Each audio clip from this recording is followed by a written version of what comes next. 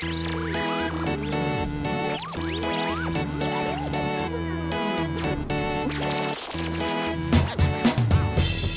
up, fans? It's KP. I am at the Long Beach Comic-Con in Long Beach, California, and I'm honored to interview Pitof. How are you, sir?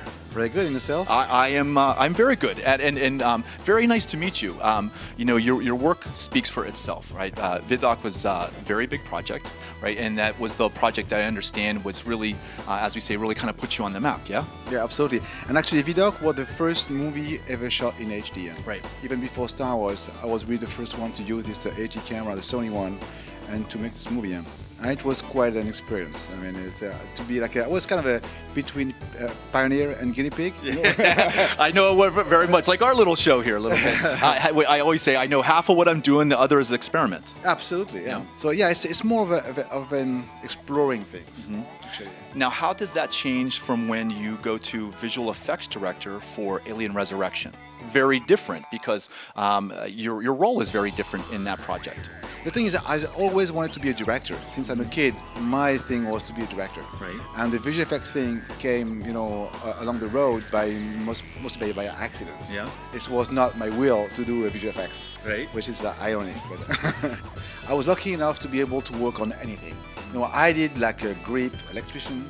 I wanted to try everything. Not that I was good at, but I wanted to know everything about everything. Because I thought that in order to be a director, you have to know everything. You have to be able to take the job, not to take a job, but to do the stuff.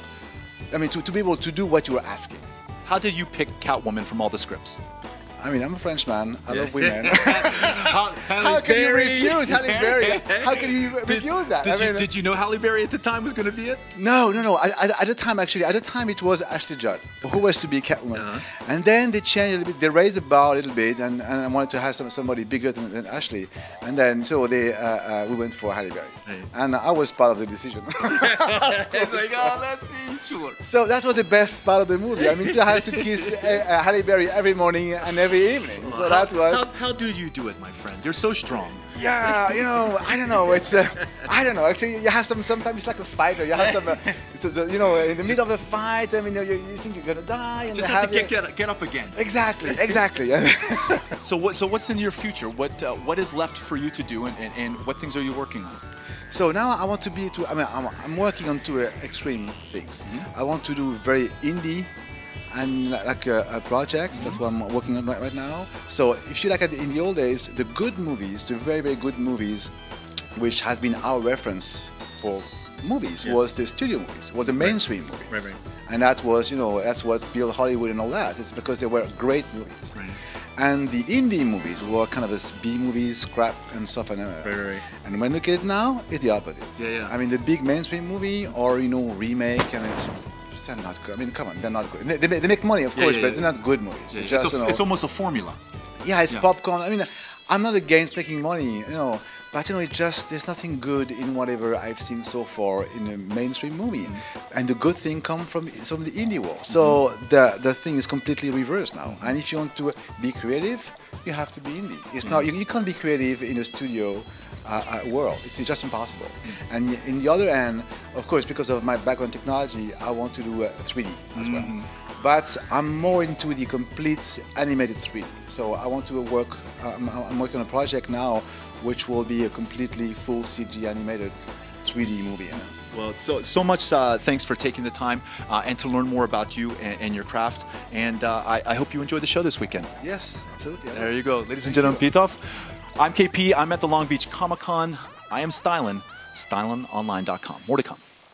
I said, okay, I'd rather be a good visual effects supervisor and work in this world than a bad director. So that's why I pick. Okay, anyway, that's any movie. Any movie, you never know what we'll get at the end, and you try to do the best to get the best of anything. But you know, it's always an experience and a trip. Yeah, right. The only thing I'm not good at maybe is acting. Yeah. Not maybe, I'm sure. But I tried. I tried. I'm so bad. Battlestar Galactica. Batman. Serenity. What was that? Highlander. The Empire Strikes Back. Doctor Who. Star Trek The Next Generation was my favorite. Scooby-Doo. Well, at the moment, it would be True Blood. True Blood. True Blood. I have to say True Blood, too. She-Ra. Doctor Who. Star Wars, Episode 4. Firefly, without a doubt. Buffy the Vampire Slayer. Joker, obviously. Family Guy. Good choice.